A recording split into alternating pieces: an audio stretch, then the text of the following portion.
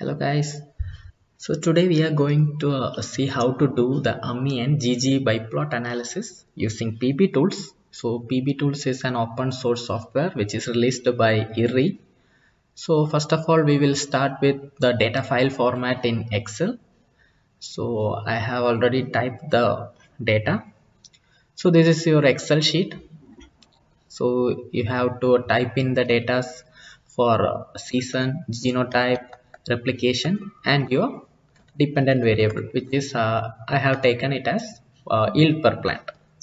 So you can see that we are going to give numbers instead of any G1, G2 or R1, R2. We are going to simply give numbers. So this is season 1 and genotype 1 and replication 1 data. So likewise you can see the second season data. So it is just continuously we have to enter these data. So this is the second season data and this is the third season data. So you will be needing a minimum of 3 season data or 3 environmental data so that you can proceed with the stability analysis, any type of stability analysis. So this is the data file format. So now we have to save this in a special format which is suitable for PBTools. So we are just going to click the file and just click the save as option. Just select a destination. I'm going to select desktop and I'm going to type YPP AMMI as the file name.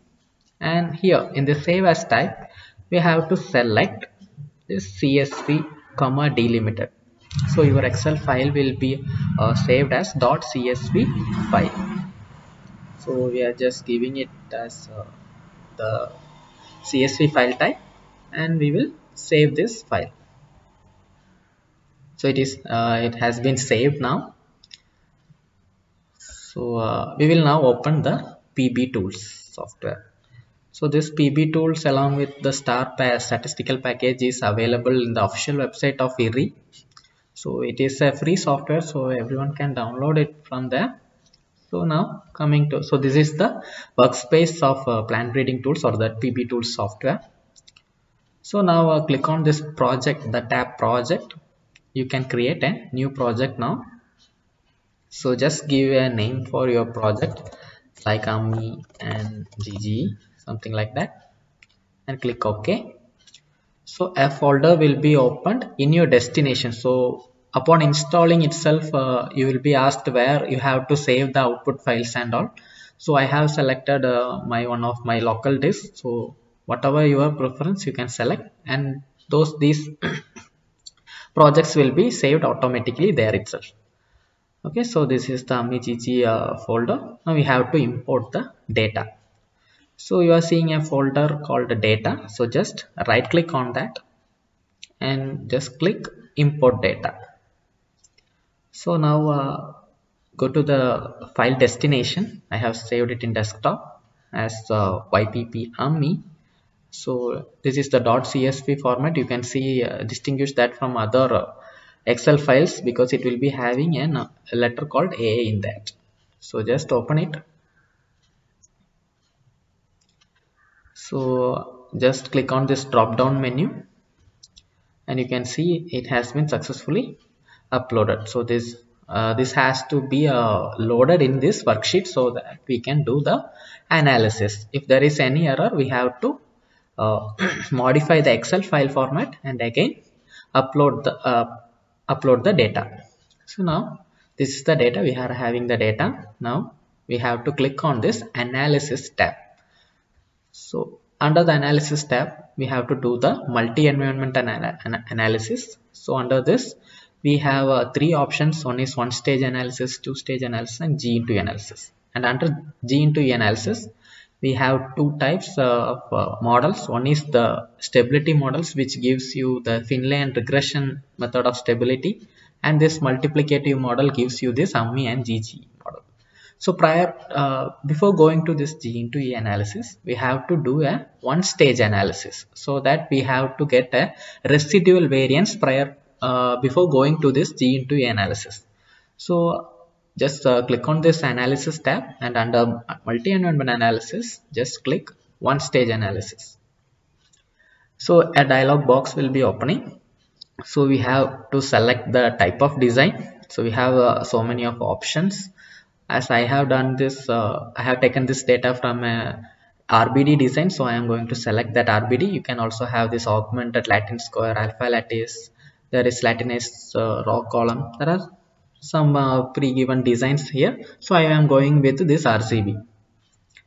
So now we are having a number of numerical variables. So we are now we have to manually assign the response variable. So here the response variable will be your trait. Here I am taking the yield. So whatever your trait of interest, you have to select it on the select and add to the response variable. So here I am only taking only one trait of interest. You can add multiple traits as you wish in your data file itself, but in my personal opinion, I prefer going with only one trait of interest at a time, because it can get bit confusing with all the output files just listed out here. So I usually prefer going with one trait of interest. So we have added the response variable here. And now the remaining numerical variables has to be set to this factor column, this factors column. So we will set to factor one by one. So just click on that and just click on this set to factor. Now we have to add each to its own position. Now under this environment position, we have to just select this season or your environment data and click add. Again under this for this genotype, just click on the genotype, the column giving the genotype values, and just click add. Now coming to the block, just click on now the replication, because this block represents your number of replication and the column that is representing the replication. So just click add there. So that's all. Then click OK. So the operation is in progress. So it hasn't shown any error. So our basic data or our raw data is good enough. So under this one stage analysis, we are not concerned about this output statistics, but you can see that under the output in this output folder, you can see a .csv files named as residuals fixed. So you just click on that, a new tab will open up, where you can see your basic raw data such as season, genotype, replication and YPP, and you will be having 3 more extra columns called coded genome, coded environment, and YPP, that's your yield per plant residuals fixed. So this variance, this residual fixed variance is very much essential for, it is a must for AMMI GGE analysis. So whatever AMMI GGE analysis we are now going to do will be based on this residuals fixed.csv file, not your raw data CSV file. Okay, so keeping this as base, now again click the analysis tab. Now go for multi-environment analysis. Under that, go for G into E analysis and click multiplicative models. So another similar dialog box will open up, and we have to just assign the appropriate column to the appropriate boxes. So for now response variables, again will be our YPP. Just add that, and coming now the second requirement is your residual variance, which we have now found out using that one stage analysis. So just select that column YPP residuals fixed and just add it to this box.